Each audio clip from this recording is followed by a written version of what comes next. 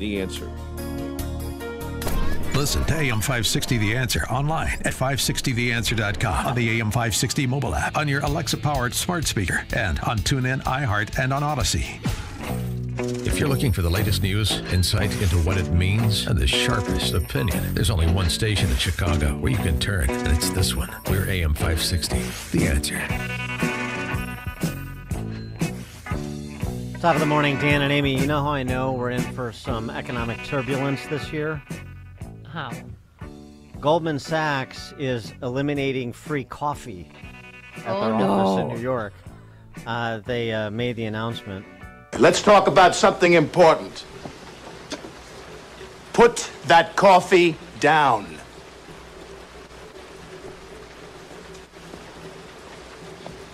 Coffee's for closers only. You think I'm f***ing with you? I am not f***ing with you. No, they're serious. No coffee, no free coffee at Goldman Sachs anymore. Goldman Sachs can't afford the coffee. Yeah, boy, That's a it's bad not sign. First Elon Musk pulls all those millennial coders out of their Twitter pods, and now this at Goldman Sachs. Now, someplace where it is going well. Where you can seek some safe haven. The entire state of Florida. Ron DeSantis was inaugurated to a second term yesterday, and this is what he had to say. Space Coast to the Sun Coast, from St. John's to St. Lucie, from the streets of Hialeah to the Speedway in Daytona, from the Okeechobee all the way up to Micanopy. Freedom lives here in our great sunshine state of Florida. It lives in the dreams of the historic number of families who have moved from states across this country because they saw Florida as the land of liberty and the land of sanity. The land of liberty and the land of sanity. Come on down. You know, I got to tell you, Governor Plenty Pritzker, of room, water's warm. Yeah, his inauguration's later this week, and I don't think it's going to have the same tone as DeSantis's had. Do you? I mean, there's really nothing to celebrate, and I think he's going to be angry, and in his speech, he's going to be looking for, seeking higher office, where DeSantis was focused on what he accomplished and what the goals are for the next 4 years for families in Florida. For more on this, please be joined by Steve Moore, our first interview of Steve in this new year. Steve, he's economist and Govzilla author. Steve, thanks for joining us. Appreciate it. Hey, guys. Happy New Year. By the way, coffee is for closers. Those are words to live by. What That's movie right. was Glengarry Glen Rose? What movie was that? Come on. Glenn Ross. That's right. Yeah. Man, that's Pulitzer Prize-winning play. Great. Yeah. And it is getting tough when you can't even get a free cup of coffee anymore. At Goldman Sachs, of all places. Yeah, exactly. Look, I know what Putzker's going to say. I call him Putzker. I know what your governor's going to say. He's going to say, "Will the last person in Illinois please turn out the lights?" Yeah, I don't think he's going to say that. Yeah. I think that's what a lot of people are saying, but I don't think he's going to echo it. You saw what happened with the census data that came out last week by state. I think Illinois was number three in lost citizens to other states, and many of them did go to Florida, but many also went to Tennessee, many went to Texas, many went to South Carolina, Arizona. Many went to Indiana, for gosh sakes. Yeah, right. Yeah, even West Virginia. You guys are losing population to West Virginia. Give us your outlook on the outlooks that have been presented for 2023. I mean, there seems to be divided opinion whether or not we're going to formally find ourselves in recession. I don't want to be a Debbie Downer.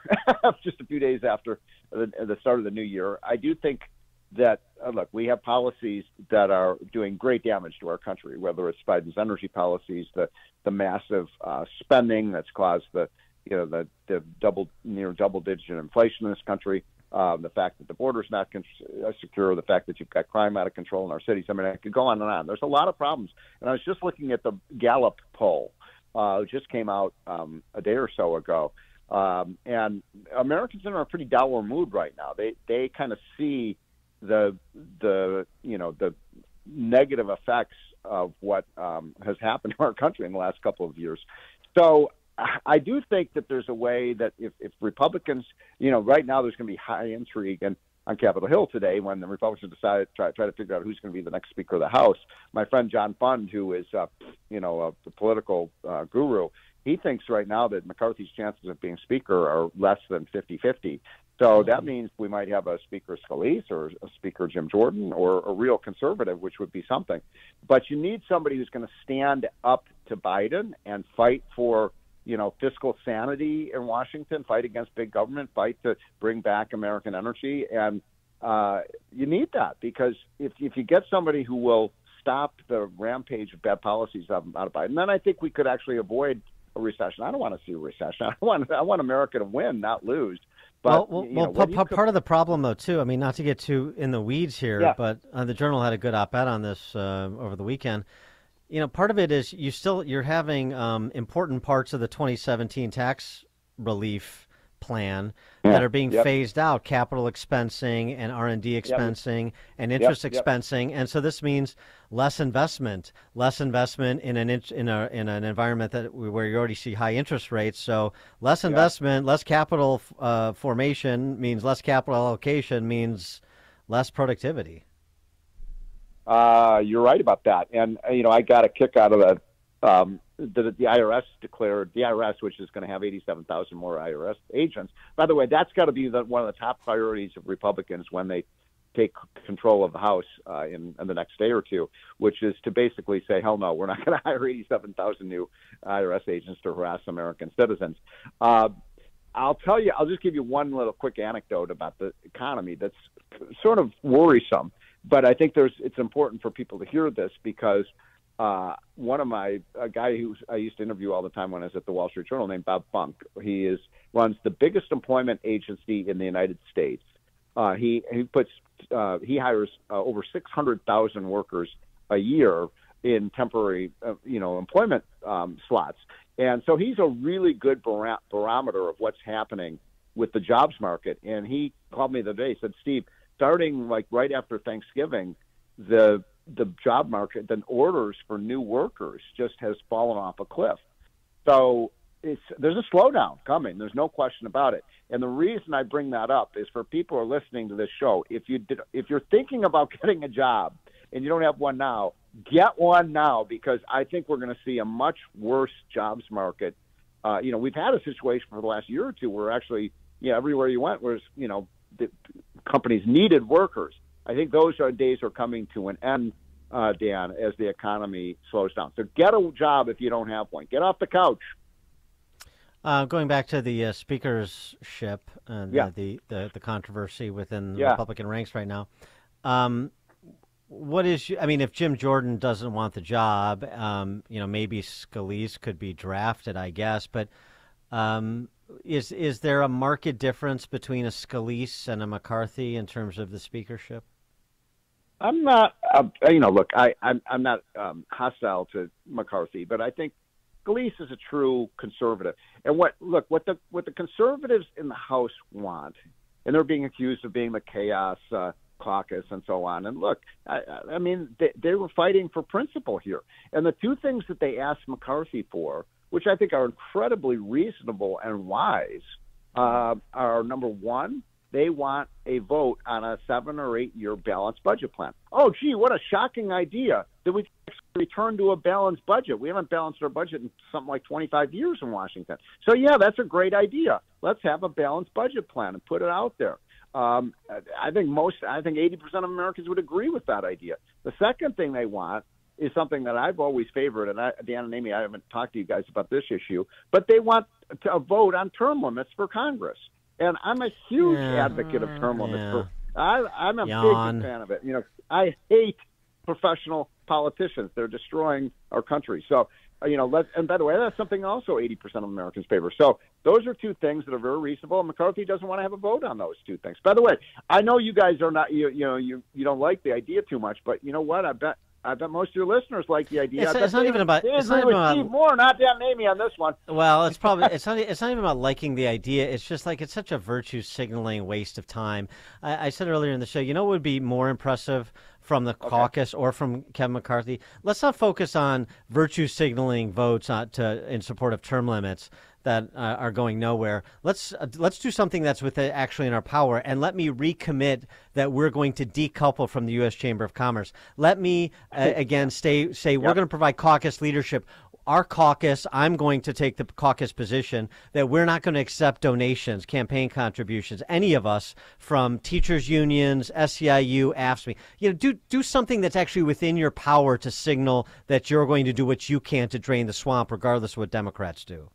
Yeah, look, I mean, here's the important thing about why this matters to, you know, the average American who's going to be the speaker. Because there's going to come sometime in the next 6 or 8 months a come-to-Jesus moment on the budget. Where, look, the reason Republicans won the House, narrowly, but they won it, is they made a promise they were going to get this budget in debt under control. It has to happen. We can't keep borrowing $1.5 trillion every year, folks, or we're going to go over a financial cliff. And so there's going to be a moment, you heard it first on the Dan and Amy show, when there's a stare down between the Republican House Speaker and Joe Biden. And Biden's going to say, hell no, you guys are going to shut down the government, you're going to default on the debt, blah, blah, blah. And the Republicans cannot blink. They have to stand on this rock of Gibraltar that we are going to stand for financial responsibility and fiscal sanity in this country. And they can't back down. And what I want as a speaker is someone who will basically say, we are not backing down on this, Joe Biden. We're going to get a balanced budget. We're going to, not accept tax increases. We're going to have a budget that cuts spending, and we're not going to allow you to hire 87,000 agents. And if you want to shut down the government because you're opposed to those things, so be it. But we're not going to blink here. And that's what I think is the most important thing. Because I don't know if it's going to come in June, July, August, September, but that moment is coming. And the media's going to, Republicans are going to default on the debt. They're going to shut down the government. At some point, you have to take a stand. Well, is Kevin McCarthy the man to lead it, though? Well, it seems to me that I don't know. I don't know. That's a good question, Amy. I don't know if he's got the. I know this, and you know what's happening? I think today or tomorrow, Mitch McConnell, the Senate Minority Leader, is having a big powwow in Kentucky with the President Biden, and Biden's like, see how when we can get along, we can do big things in Washington. Yeah, big things like run up the debt by trillions of dollars. Yeah, they're touting the infrastructure bill. So it seems to me that the advice to Kevin McCarthy then would be the speech that Jim Jordan gave in nominating you should just repeat as your agenda. Yeah, great point. I mean, by the way, Jim Jordan is one of my heroes. I love the guy. I think he actually could be speaker. I think right now it's up for grabs. It's really it's going to be, in my opinion, either Steve Scalise or Jordan or McCarthy. And if you ask me who I would prefer among the three of those, it would probably be Jim Jordan, with Steve Scalise being second and McCarthy being third. And look, McCarthy said things saying, I raised all this money for the party. Look at all and he did. The one thing McCarthy's really good at is raising money. But then you have to ask, well, gee, how was that money spent? Because, it was a pretty disappointing election. The Republicans should have picked up 25 seats, and they only picked up, 7 or 8. So I think there's a lot of people look, let me put it very simply. I want the Republicans to paint with broad colors about what they want for the country. And it's the opposite of what Biden has given us. And I don't want Mitch McConnell running the House making deals with Biden. Are you guys with me on that one? Yeah, of course. Yeah. All right. Okay. We'll end on that. That's a comment on unity. Way to unify the party, Steve. We appreciate it. Steve Moore, economist, Gov author. By the way, yes. Dan, the Speaker doesn't have to be a member of the House. Maybe we could make Amy the Speaker of the House. Yeah, I'm busy. You want to move to Washington? Yeah, no, I'm okay. Thank you. Okay. Bye, Steve. All right, guys, have a great day. Yes. All right, thank you. Stephen Moore joined us on our turnkey.pro answer line. Hear about the big stories of the day, then talk about them right here on Chicago's Morning Answer on AM 560. The Answer. If I could be you. And you could be me for just 1 hour. If you could find a way to get inside each other's mind. Walk a mile in my shoes. Walk a mile